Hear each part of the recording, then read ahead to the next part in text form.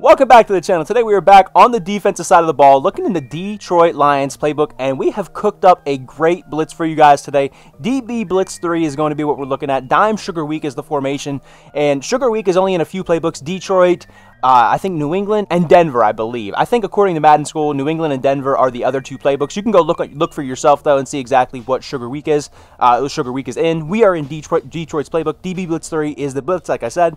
But before we get onto the field, we do have to make some adjustments to, you know, what we're looking at here. So we want to click down our R3 button and get to our coaching adjustments. We want to have auto flip off. If the blitz gets flipped to the right, it gets kind of wonky and the alignments get all mixed up. I don't know. Talk to EA on that one. And then I leave my auto alignment on base, or I put my auto alignment on base. And then we come back to the play, and then I'm going to flip this play to the right. That's why we turn this, or we're going to flip it to the left here. That's why we turn this auto alignment off, because it'll mess it up once we get onto the field. We always want the blitz to be coming from our left side of the field. And of course, once you know, if you're not calling this blitz, you can put auto alignment back on if that's what you like. Really, whatever you want to do on that part. But I really like the blitz coming off this left edge here. Not that it, like I said, not that it can't come in off this right side. It's just the alignments get a little goofy, a little bit wonky on the field. So I just wanted to always come in from this left side, keep it consistent.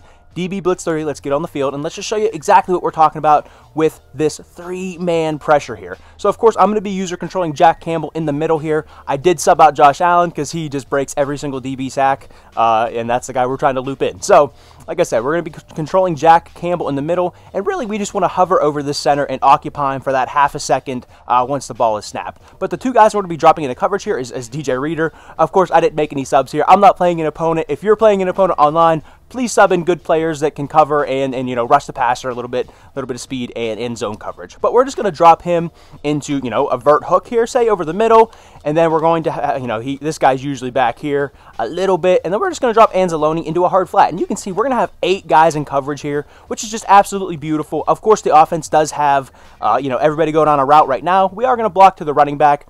You know, we're going to block up 6, and we'll kind of show you what that looks like as well. But as for just, you know, the blitz coming in, everybody going out on routes, you can see, like I said, the offense has everybody going out. We're only going to be sending 3 people, two defensive linemen, and Mosley over here. And of course, always with these blitzes, acceleration on the players you're sending at the quarterback. That is what's going to help it come in faster. Speed is great, but acceleration on these blitzes is where it is at. So we're just going to be user and Jack Campbell, like I said, over the center here, and we're going to see if we can't get this looper to come right in. And actually, it kind of worked out a little bit differently than with the looper here. And what happens is we're just overloading this left side of the offensive line.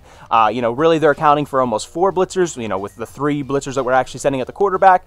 And then we're kind of confusing the offensive line by doing the, you know, just staying right over the center. And it just confuses them just a little bit. And you can see, I mean, it just breaks the offensive line. They don't know what to do, and we get a free rusher right here. A lot of the times, this looper right here is going to be the guy to come around the edge. But I mean, sometimes you just get that B-gap heat, and you know, that's beautiful. That's even better. If I could make that consistent every time, that would be better yet. But here, let's just set it up again. Again, we're just gonna, you know, huddle over this center. You know, snap this blitz, and boom. You can see that's exactly what we're trying to do. That's the action that we're looking for, and we're only sending 3 guys at the quarterback. I can't overstate that enough. We are still dropping 8 in coverage. And this is basically, I mean, here kind of Anzalone sort of, or Jack Campbell sort of got caught in the wash there. So let's kind of run that again. So we'll just set it up again here, and I mean, pretty simple again. We're only sending 3 at the quarterback. That's a really good look. And again, we don't want to actually engage with this center here. We really just want to, you know, hover over him, make him like plant his feet real quick, and boom, drop back into coverage. And they actually do a pretty good job there picking it up as well. I probably didn't do a good enough job hovering over that center and, you know, pulling him away from the blitz here. Let's try that again though. And it's tough with 2 controllers as well, right? Get him over there, finally get the looper. That's exactly what we're looking to do. And of course, it's easier if you're not using, you know, 2 controllers in 2 different hands. But as we go into the instant replay, you can see we're just going to hover over him, and McGovern just sits there just long enough. You can see him. He just pass blocks, just, you know, goes into his pass set just long enough, you know, where these guys can get engaged with the left guard and the left tackle. Makes it a very easy loop, hitting Mitch Trubisky and, you know, forcing the ball out. That's exactly what we're looking to do over there, and that's pretty much the blitz. We'll set this up again though, you know, and again, the coverage behind it you can set up, you know, however it is that you want. Again, McGovern does that. We get the B-guy blitz this time. It's just a beautiful blitz with 3 guys, and you really can't beat, you know, dropping 8 and still getting pressure with 3. And I did say I wanted to show you guys this blitz with a blocking running back here, or just a blocking player to the other side of the blitz here. So let's go ahead and do that real quick. Again, dropping all these guys into coverage. only sending our 3 guys, and we will show you here. We just blocked up James Cook. You can imagine a tight end blocking, you know, it's on the other side where James Cook is as well. You could, same exact deal, but we're just going to run this blitz and show you exactly what we're looking at, and you can see it still gets in. So they're going to block 6 guys. We're only going to send 3, and we're still going to get pressure out of that deal. And I think that is that's kind of amazing. I'm not exactly sure how that even happens. Again, blocking up 6, 5 offensive linemen, plus a running back. The running backs don't always do the best job, I guess, of blocking in general, but just sending the blitz at them. And again, getting pressure with 3 guys, very nice right here. And I just want to show you with a tight end going to that side as well, because maybe you say, well, the running back isn't that great at blocking anyway. They don't pick up anything on the blitz regardless. So let's go on ahead and send Dawson Knox to the other side, throw him on a blocking route here, and you can see the looper still comes in. So this, I mean, here, of course, Mitch Trubisky's going to shred him off and just make me look bad. But the looper still comes in, and they're still blocking 6 guys. And oh my God, Mitch Trubisky is just hanging around in the pocket. That's crazy right there. And real quick, just for fun, I just want to block up 7 guys to the opposite side of the blitz. You know, you can just imagine, you know, have 7 guys running back and tight end to the same side of the field, blocking up. You know, your opponent really thinks they have it blocked up here. Let's just put everybody in zones like we do. And you're going to see, I mean, you still get the blitz to come in, and they're blocking up 7 guys. So just very, very weird blitz, and this blitz is just really, really good coming off this left side. But of course, the coverage, I do got to say this, we're on the internet, so I have to say this part. The coverage behind it, you are going to have to play to your opponent. You can't just call, you know, you can't just drop this guy into a hook every time and then drop Anzalone into a flat. That's not going to work every time. A good player is going to eventually expose this. You know, they're going to throw where the blitz is coming from. They're going to beat your blitz eventually if you're just running the same coverages over and over and over again. So, you know, maybe instead of dropping Anzalone into the flat, you can man him up on the running back or something like that. You know, you have to mix up your coverages in your game. I just have to say that because we are on the internet.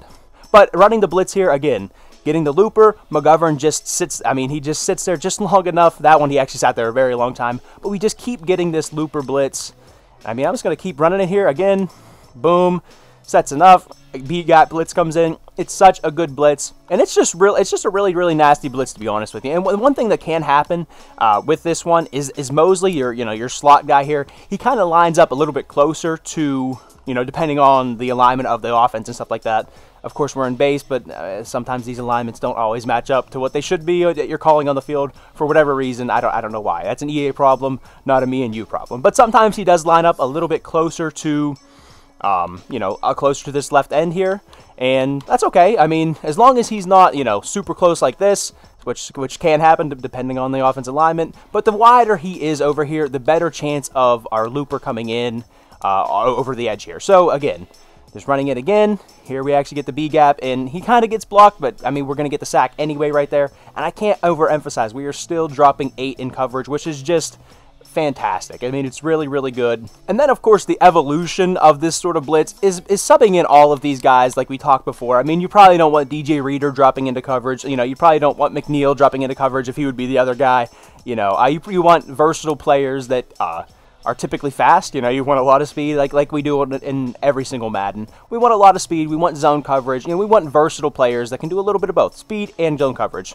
You know, that's really the 2 attributes we're kind of looking for these other guys. And then, of course, our blitzers, acceleration. That's like I said before. That's exactly what we're looking for.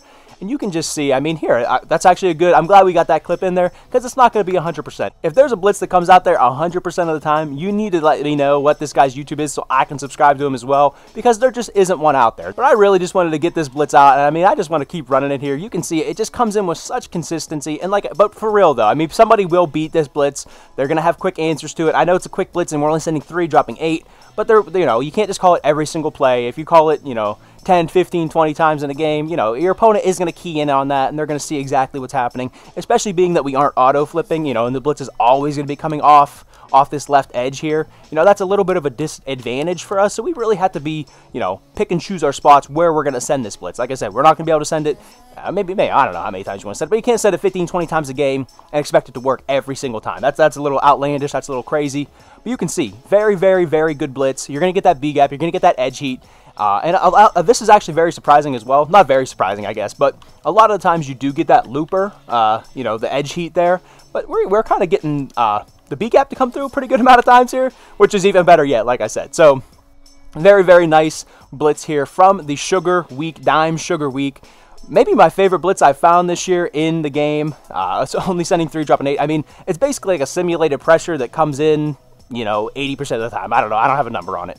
And I don't want to keep you guys too long. That's pretty much all I have for this one. Super simple blitz, easy to set up. You got to set your coverage up behind it. Of course, you know, I don't know who you're playing on the field. I don't know what your opponent's running. So you have to do that part. But this blitz is very nice, very consistent. And again, we're dropping 8, only sending 3. You really can't beat that. On your way out, drop a like, subscribe to the channel. We have defensive schemes, offensive schemes, a little bit of gameplay stuff on the weekend where we dive into some team schemes and stuff like that. Check out the film room or film reviews on the channel. I do a little bit of everything here on the game. Try to just make us all smarter, better Madden players. And the game is better whenever we're all not running gun bunch and, you know, gun snugs and just meta formations. The game is more fun whenever we're all running our same stuff, or we're all running different stuff, not the same stuff. And yeah, it's just a more fun game. We're all trying to cook up, you know, some different schemes. So I think that's all my rambling at the end of this one. I appreciate you guys watching the video, clicking like and all that good stuff. And with that, I hope to catch you guys in the next one. Later.